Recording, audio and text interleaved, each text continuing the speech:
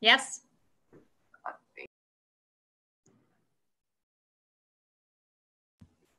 Hello, I'm here. Yeah, okay. So are you going to keep your video off then? I can turn it on.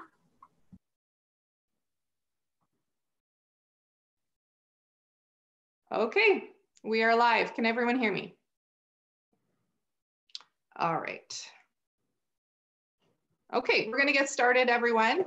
Thank you for joining us again for another media briefing. Today is April 1st. Today we will have statements from Acting Medical Officer of Health, Dr. Hsiu-Li Wang, Regional Chair Karen Redman, and Region of Waterloo CAO Mike Murray. As always, we will listen to the statements, and when they're done, I will call on media to ask their questions. So just a reminder to keep yourself muted until it's your turn to ask questions. And with that, I will turn it over to Hsiu-Li. Thank you, everyone. Thank you for joining us. So I'll start my update by letting you know that sadly, we have just received confirmation of our second death from COVID-19 in Waterloo region. The patient was a male in his 50s with a pre-existing condition and was in hospital at St. Mary's General Hospital. This is an especially difficult time for the family and loved ones, and I wish to express my deepest condolences to them. I will now go on to reporting the overall picture for Waterloo region. So as of this morning, as you likely have seen, we have a new dashboard to illustrate in visual form the data that we're collecting with respect to COVID-19 in our region. And with this new dashboard, we hope to better illustrate the trends in our community. We are now able, for example, to provide a picture of the epi curve for our community and not just the total number of cumulative cases. It provides a better sense of when cases are coming in our community. So in total, we now have 117 cases in Waterloo region. Of that total, 21 are currently in hospital. You also see new statistics now for patients ever in hospital and patients ever in ICU. So you'll see that 17 of the total 117 have ever received treatment in ICU. This doesn't mean they're all currently in ICU. It is too difficult to track ICU status at any one time as people can move in and out of ICU. What this tells you, though, is that there are a number of cases in the region who have ever been in ICU, and it tells you that number. We are also now tracking the total number who have ever been hospitalized, even if they are no longer in hospital. So you'll see that on the dashboard as well. The total number we tested in the region is now 1,915. Of that number, 1,329 have been confirmed negative. We are awaiting test results on 469 individuals, and we are monitoring 570 individuals, and 15 cases are now resolved. And to date, we have had 2 deaths in the region. One last update about cases is that the Chief Medical Officer of Health has now issued a directive for long-term care homes and retirement homes across Ontario, such that once they have one case in either a patient or a staff member, they are to be declared an outbreak. As a result, we have 2 outbreaks, both declared last night. One at Sunnyside Home, where one staff member has tested positive, and one at Highview Residences KW, where 2 residents have tested positive. And we'll continue to keep our list of outbreaks updated on our new dashboard.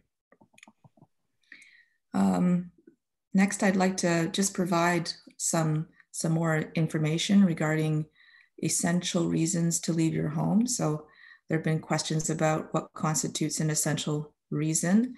And the Chief Medical Officer of Health has provided updated guidance on what is considered an essential reason for leaving your home if you are not otherwise required to do so for work as part of an essential or critical service. So we recommend that you stay at home and limit the number of trips that you make into the community, unless it's for essential reasons. And essential trips would include accessing healthcare services, shopping for groceries, picking up medication at the pharmacy, walking pets when required, and supporting vulnerable community members with meeting the above needs. And if you must go out for any of these reasons, please keep 2 meters between yourself and others. And in closing, I'd like to say, although we do know that groups of people such as older adults and those who do have other medical conditions are at greater risk, no one is immune to the development of infection, nor the possibility of serious complications and death. We need to continue working together to further slow the spread of infection. As I mentioned last time, I know many have endured difficulties and have had to sacrifice because of the many restrictions and closures. We need to support one another and those who are making those sacrifices by each contributing to doing what we can to slow the spread of the virus. Every time someone complies with the recommendations or the orders with respect to not gathering, staying at home unless you need to go out, and physical distancing when you are out, you can help prevent somebody from getting critically ill or worse. Thank you. Thank you, Dr. Wang. So now we're going to turn it over to Regional Chair Karen Redman. Go ahead, Karen. Thanks, Bethany. We are deeply saddened to hear that a 41-year-old male resident of our community lost his life to COVID-19 yesterday, as well as a second male in his 50s today. I offer heartfelt condolences to their families and loved ones, and I know they are in our thoughts of all the residents of Waterloo Region at this difficult time. Our thoughts are also with the staff of St. Mary's Hospital who cared for these patients and who continue to care for other critically ill patients as we work to stop the spread of COVID-19. This is sad news. It's a sobering reminder that we must all keep making efforts to reduce the spread of this virus and continue to adhere to the preventative measures in place that are being promoted by public health. I would like to thank all of you across the region who are doing everything you can to control the spread. It is having an impact, but we have to keep working to make sure we get through this together. Remember to stay home as much as possible. Practice physical distancing, self-isolation, work from home, avoid gatherings, and wash your hands and wash them often. These measures are what we need, but we need to keep doing them. We are a caring community. I hear stories every day about residents who are doing whatever they can to help each other. So I'm asking you to help others. I'm asking you to follow the public health guidelines to flatten this curve. We can do this together. In the spirit of being a caring community, which is something Waterloo Region is known for, I'm asking you to consider our local charities who are also struggling in this challenging time. The need for charitable services are high, yet donations will undoubtedly go down due to the current employment impacts. If you can give, please give. For example, the Food Bank of Waterloo Region and the Cambridge Self-Help Food Bank are accepting donations online at www.foodassistancenetwork.ca. They're ensuring that food can be delivered to those who need it during this COVID-19. Thank you for being a community that is demonstrating that we will leave no one behind. Thank you, Karen. And our final speaker, I'll turn it over to CAO Mike Murray. Great, thanks, Bethany. So I'll provide brief updates on two things. One is the extension of closures to the public of regional and area municipal facilities. And then secondly, a really quick update on emergency childcare. So this morning, the region and all our municipalities announced that we are extending the closure to the public of our facilities until May the 4th. So this follows on the heels of 2 announcements by the province earlier this week. On Monday, the province announced they were extending the state of emergency to mid-April. And then yesterday, the Minister of Education announced extending school closures until May 4th. So the provincial action was the impetus early on for the region and the area municipalities closing their facilities. And so with the recent announcement by the province of extending the state of emergency and extending school closures, we thought it was the right and prudent decision to extend the closure of regional facilities to the public until May the 4th. The province also announced closures of a number of other facilities and amenities, and that was all included in a media release earlier today. So that's extension of closures. The other thing I want to provide a really brief update on is emergency childcare. As we've talked about a couple of times, there is provision now for emergency childcare for children of people in critical positions. The province has a list of what those roles are, so what families are eligible. And I'm happy to say that tomorrow, 2 of our childcare centers will be opening to provide emergency childcare for eligible children of eligible families. If people are looking for more information about that program, they can find it at the region's website, regionofwaterloo.ca/community supports COVID-19. And there is a link to an online application process that's relatively straightforward. So those are my 2 quick updates, and I think we'll turn it back to Bethany and we'll all be available for questions. Thank you. I had muted myself. I have children in the house. Okay, so we're going to take media questions now. I'm just going to change my view so I can see everyone, and I'm going to throw it first to Kate from CBC. There we go. Hello. We've talked in previous media briefings about people who are homeless, and Chair Redman, you just mentioned homeless, the food bank as another area that needs sort of additional funding and donations if people can. But what about people who are on Ontario Works or ODSP who might be feeling really kind of stressed at this time? Is there anything public health or the region can offer to them in terms of advice when, you know, they can't stockpile a little bit of extra food, or they can't maybe get out as much as they would like to, or they're worried about getting out, especially if they have a disability? Yep. So I could provide a couple of comments. So one is people on Ontario Works, the last day or 2 was check day. And so I'm happy to say that we put in place provisions to make sure that all of our OW recipients receive their payments on time. So that, you know, took a significant amount of work to make sure we can, you know, maintain social distancing and yet make sure these people who, you know, really need this assistance are able to get it. So that, you know, I think was, you know, particularly important for them. That does relieve a little bit of the stress when they actually get their monthly check on time. Many of them are in contact with their case aides and caseworkers, and I think they have resources that they're able to provide. The community supports group that we've talked about a couple of times. Also, there is a psychosocial and spiritual support group as part of that, and they're creating online resources that are also accessible through that same page, regionofwaterloo.ca/community supports COVID-19. So there's some resources there now, and there will be more as that group gets more active. Hope that helps. And I think Chair Redman wanted to add. Kate, if I can just add, you know, there were advertisements through social media and public service announcements to the general public saying, we know that public health is saying we shouldn't be going out to buy groceries on a daily basis.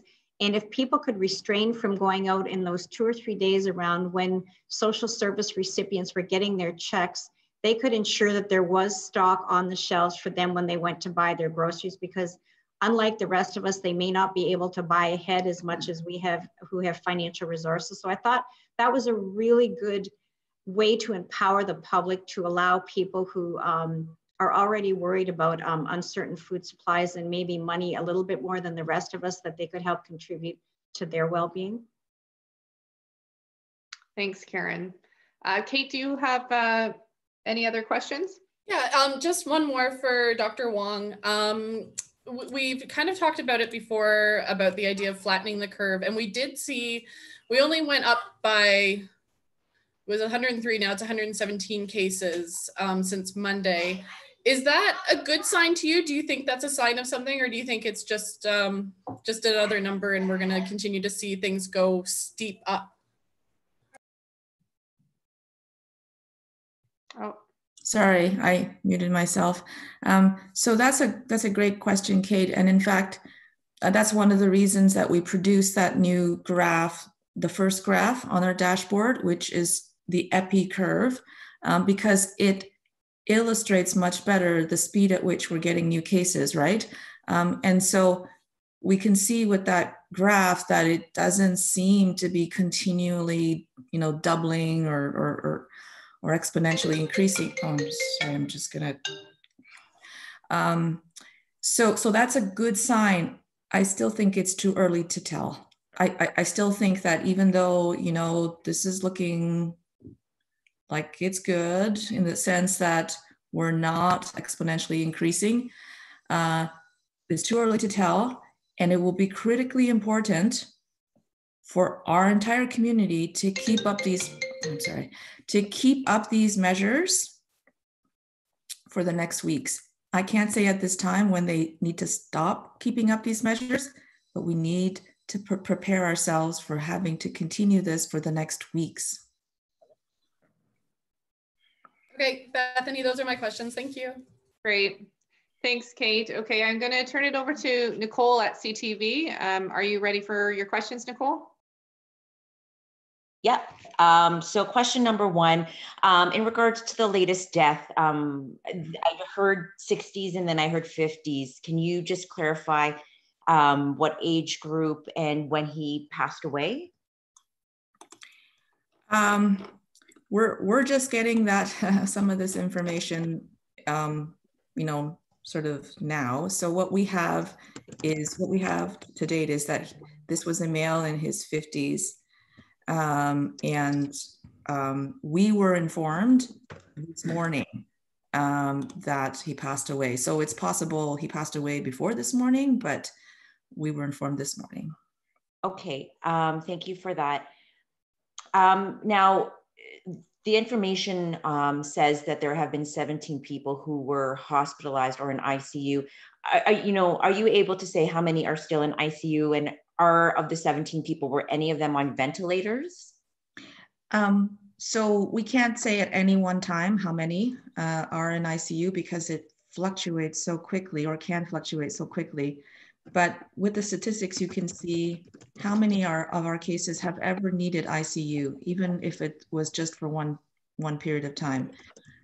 So, usually ICU involves intensive care, and so I can't specify how many are on ventilators at any one time, but what we have is what we have. It does, I think what it shows is that, there can be a certain percentage, there is a percentage of cases which require not only hospitalized care, but intensive care. And so it, I think, again, points to, the seriousness of COVID-19. Okay, and my last question, an inmate has tested positive at Grand Valley Institution. Is that case, along with other tests that are being done there, captured in the numbers released by the region?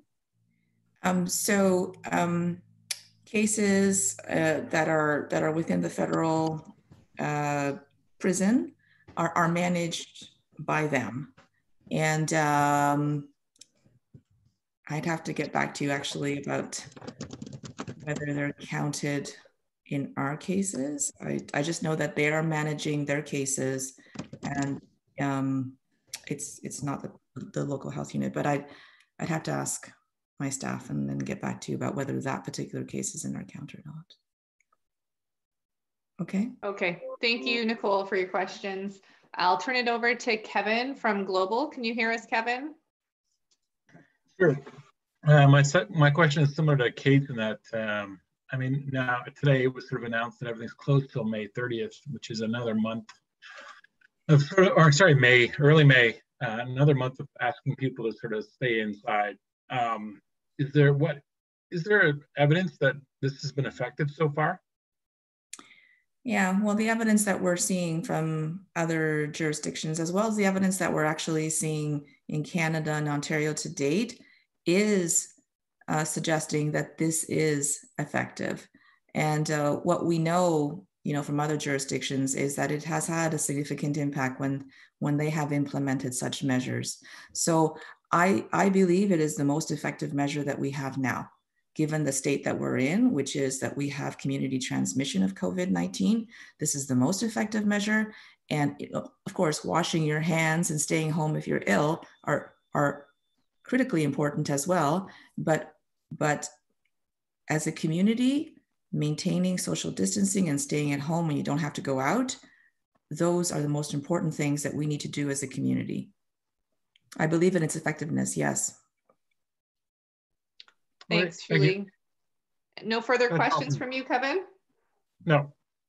Okay, great. I'm gonna turn it over to Joanna from the Record.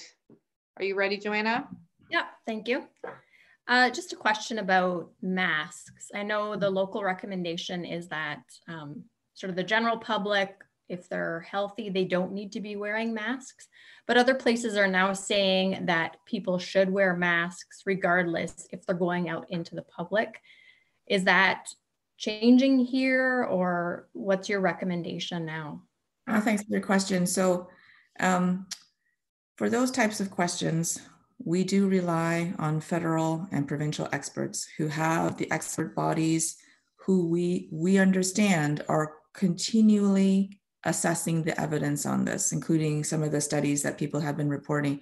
So they have the expertise at those levels to assess the evidence and then determine from that what would be the best recommendations for our community. So we're going to continue to follow that guidance and recommend what they recommend for Canadians.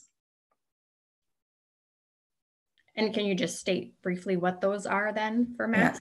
So what we recommend is for people that are having symptoms and or have been told by their healthcare provider to wear masks, yes, masks are or can be effective in those situations. For people who do not have symptoms, we're not recommending that these people go around wearing masks. The other thing we have to remember is that in Ontario, like in the rest of Canada, we have a very limited supply of personal protective equipment compared to, what I mean by very limited is very limited compared to the demand that could exist out there from anyone that might want masks, right? So we have to make sure that our use of personal protective equipment is as judicious as possible and reserved for those patients and healthcare workers that need it the most. So that's another reason why we need to ensure that not only we follow the best evidence of the experts, but that in the meantime, we continue to exercise the most judicious use of masks that we can. Thanks. Thank you. Is that it for your questions, Joanna? Yes. Okay, great. I'm just going to check that I haven't missed anyone. If anyone has any final questions, can you speak up? If not, I think that that's probably it. So, once again, thanks to our media partners for, really helping us share this important information with the community under really challenging circumstances. And we will do this again on Friday. So thanks again. Thank you. Thanks, everybody. Bye-bye. Bye. Bye, guys.